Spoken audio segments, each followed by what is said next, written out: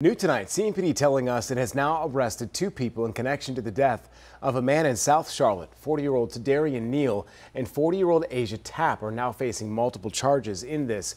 According to a police report, they stole a cell phone from 32-year-old Jonathan Dockery on Thursday before attacking him with a sharp object, killing him. Now we're hearing from his family, who are just looking for answers. WCNC Charlotte's Anna King joining us in the studio with more.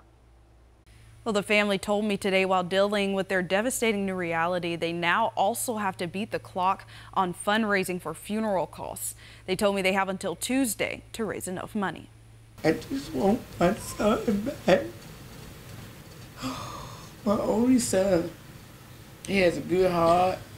He always stay to himself. He don't mind helping people. It just hurt. A gut-wrenching new reality.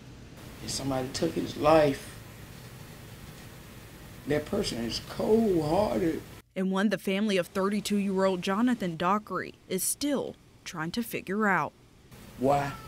He was a good person. So why? He did anything, gave you everything. He just wanted love.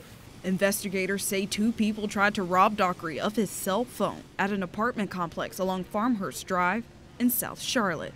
Those 2 people identified by police as 40-year-old Darian Neal and 40-year-old Asia Tapp were told they used a sharp object.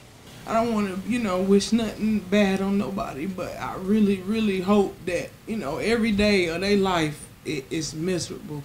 I want them to feel the same thing that I feel. Both Neal and Tapp charged with first-degree murder and robbery with a dangerous weapon, and the family left picking up the pieces. While still grieving, they're also trying to find the funds to properly say goodbye. If you see it in your heart, to want to help, get my brother cremated, so we'll have him, anything will help us right now. They say they have until Tuesday to get it all in order, because that's the day they officially say goodbye to a beloved brother and son. For more information on the GoFundMe, you can head to our website at WCNC.com.